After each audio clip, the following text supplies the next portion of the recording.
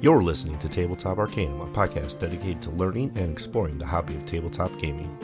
Your hosts are Justin Taylor and Richard Geese, so sit back and relax as we talk, discuss, and joke our way through the hobby we love so much.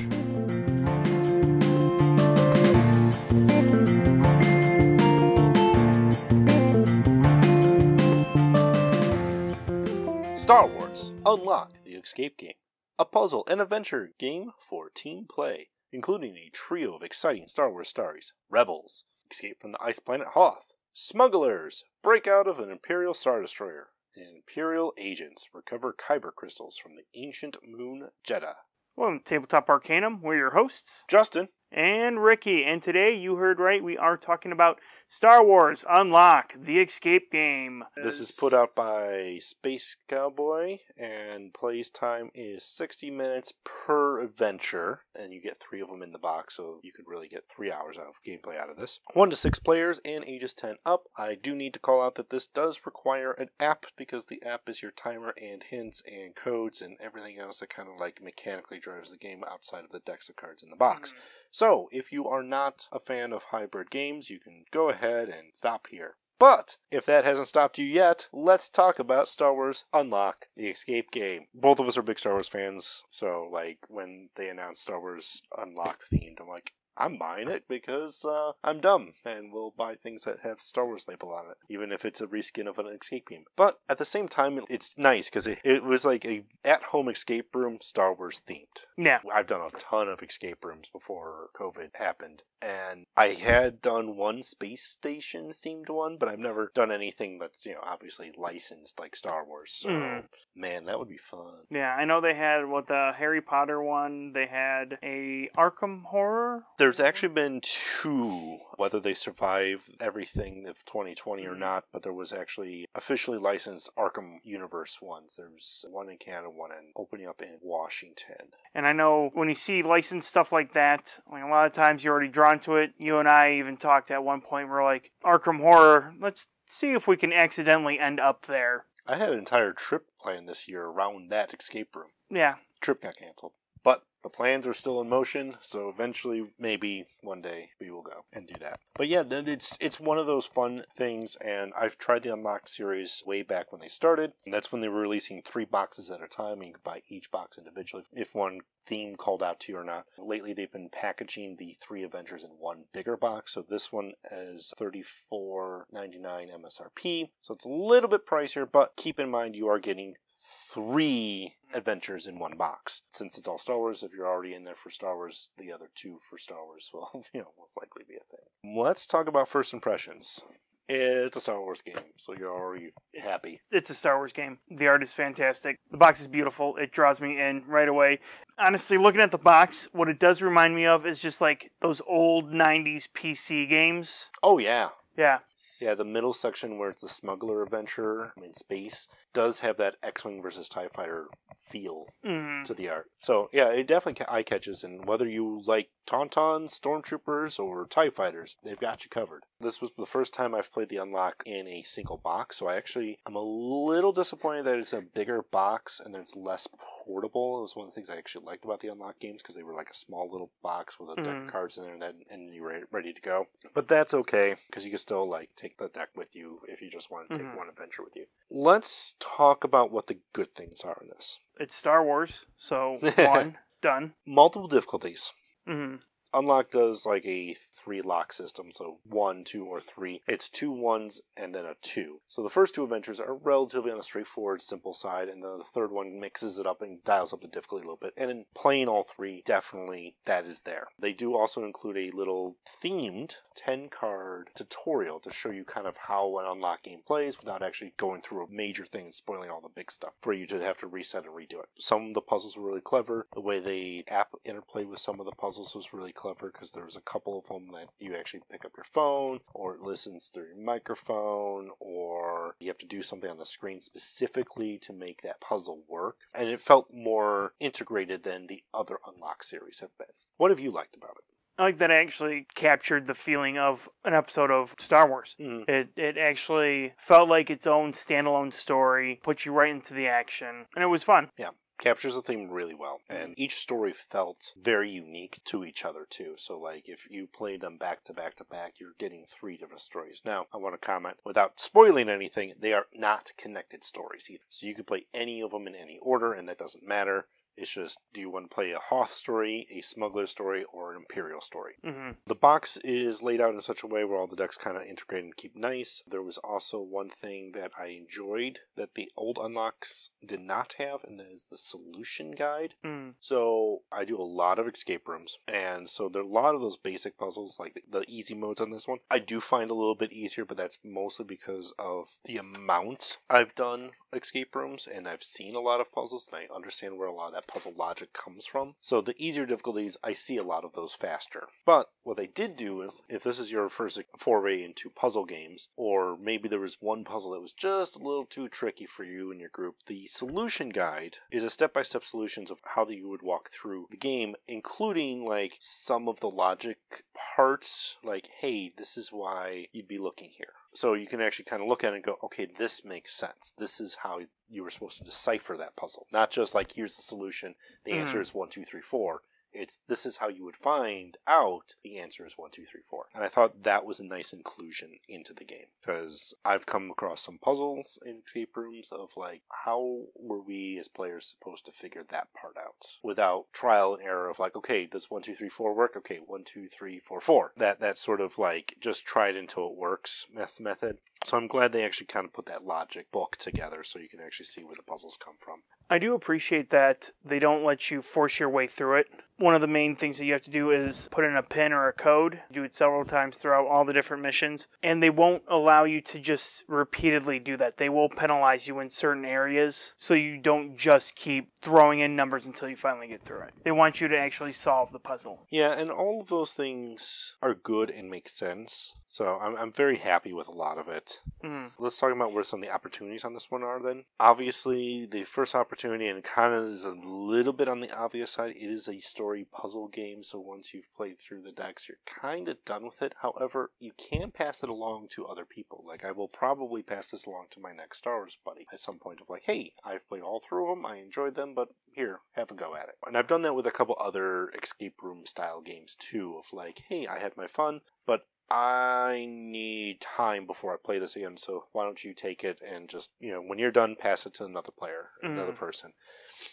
Now, this one does recommend 1 to 6 players. I have played the unlock games at 2 players. I've played the games at max players. I do not recommend max players. I barely recommend 2 players. I liked the 2-player. We did bounce off each other very nicely throughout it, but on some points, it does become pretty linear, and you only have a set amount of cards in front of you. That's true. Yeah, and that's where escape rooms, you can physically separate players and give different puzzles to different players. There's a pro to that because then you can support, let's say, 4 people working on 4 things at the same time. This doesn't really allow for that, and unfortunately, that's just kind of the exploring a deck model that they build. The nice thing is it's replayable because you can just take that deck and pass it along. The downside is you're really just kind of going through a linear story, which is neat, and you're solving puzzles to get to the next piece of the story, but everybody's kind of working on the same puzzles at the same time, and you don't really get multiple puzzles given to you at the same time, like you said. So that's both a pro and a con depending on how you are on puzzles. Yeah. I'm going to take a small soapbox here of, I understand that it requires an app. There is already an Unlock app, but the Star Wars edition requires a separate Star Wars Unlock app.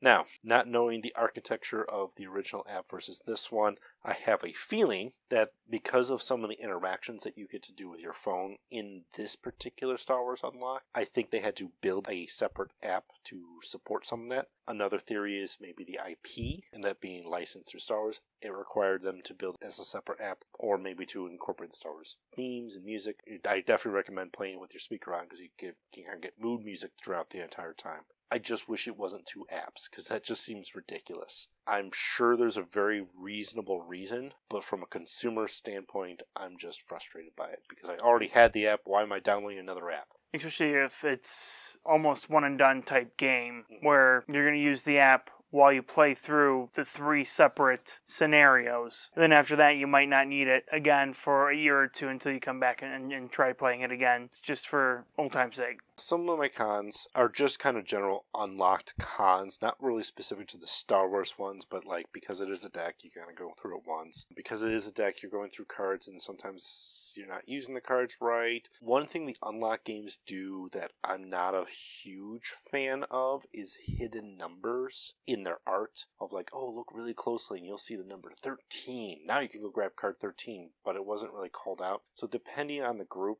that's either really interesting or really lame. And I find it a little bit more on the lame side. I would prefer that energy be put into more clever visual puzzles than more spot the hidden object. Yeah, and there are even some points when it was literally just a number slightly lighter than the background.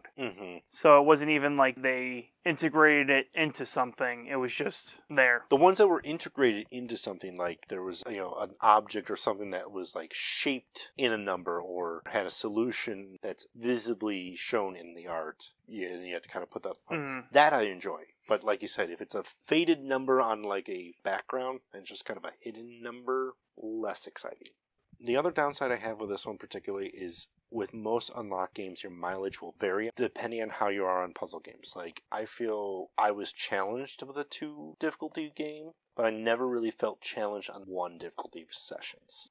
I'm going to go back to what you said about the box. You know how much I love as much jam-packed everything. This has so much empty space in the box. Below, around, everything. Yeah. It almost feels like a waste. I do love the box itself, so I would display this box. But if this was any other IP, if this was just a regular unlock game, I'd be really disappointed in the size of this box. That's fair.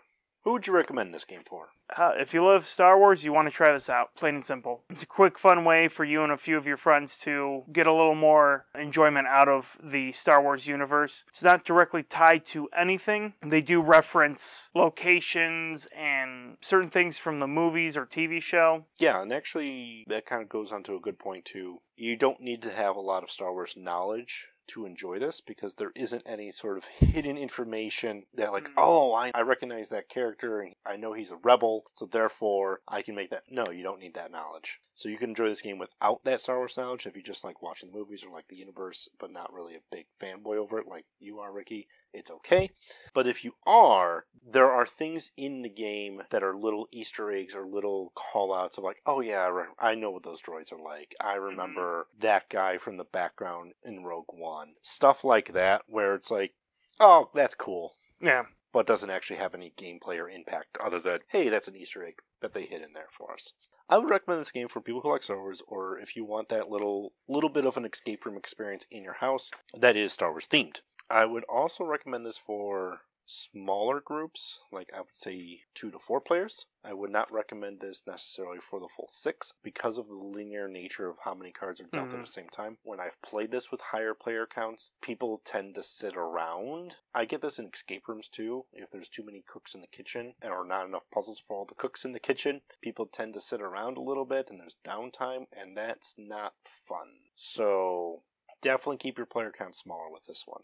2, 3 players, 4 if you got like a family and there's like a mix of ages. There is a lot of reading, so I would definitely be careful about going too young on this game. But if you've got some possible preteens and teenagers, they could dig into this game. Who would you not recommend it for? If you just don't like Star Wars. My girlfriend wants nothing to do with Star Wars. I would not bring this home, and I would not try to make her play this. If you don't like escape rooms either, if you're just not a fan, it has the 60-minute time limit. It's a hard stop at that 60 minutes. If you feel like you're going to waste your time by not being able to get done in that 60 minutes and then beat yourself up over it, I wouldn't play it. Yeah, because there's a difficulty 1, difficulty 2 game in this. If you are someone who enjoys puzzle games and someone who's decent at them or good at escape rooms, come at this as a little bit probably under your expectations, but I think a lot of that comes from them trying to hit the Star Wars market and trying to make it more accessible than trying to make it too difficult.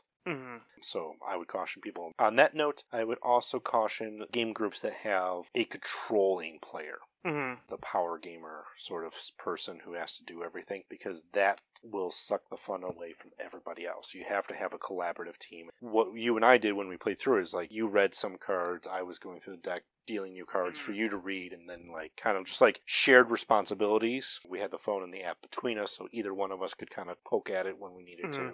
I would also caution this if you are a true diehard analog gamer. I know they're out there who want no electronics or nothing to do with electronics with their board gaming. The Unlock series is not one for you because they incorporate that app. I'm sorry. I would recommend the Exit series instead over Unlock, but if that does not turn you off, I think the app integration makes it interesting enough and allows them to provide you clues and context without spoiling anything, because you can literally go, I'm stuck on card 13, give me a hint on card 13 only.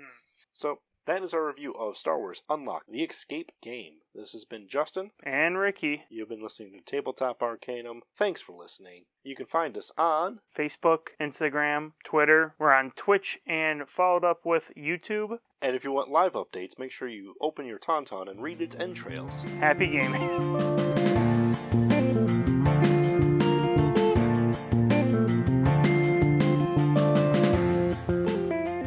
You've been listening to Tabletop Arcanum, hosted by Justin Taylor and Richard Geese, and featuring the original music by Paul Moore and Isaac Gilbert.